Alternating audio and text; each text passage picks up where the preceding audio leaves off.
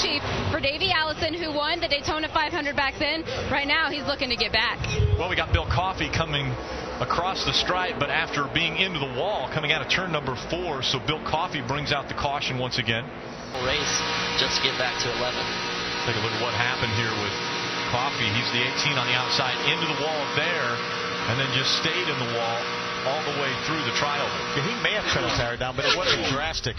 You can see he's already into the outside wall there, and then makes a little more contact. And there when you the car see the starts 48 to come off the wall. James Hilton. Remember, James Hilton, a 76-year-old driver here. A lot of damage to the back of James's car. Let's see if we can see what happened here. See two cars together. That's James on the inside of the racetrack, moves up the hill right in front of Sloan Henderson. She had absolutely nowhere to go, as well as Rick Clifton in the 11 car. Clifton stays up against the wall. Sloan came down, as well as James, but it looked like James was in front of another car and got turned around right on the bottom of the racetrack. A lot of damage to the that final 29 car. time.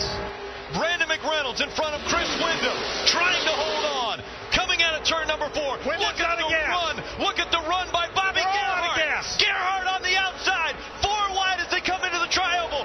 Gerhardt coming through the trioval, and he'll win again.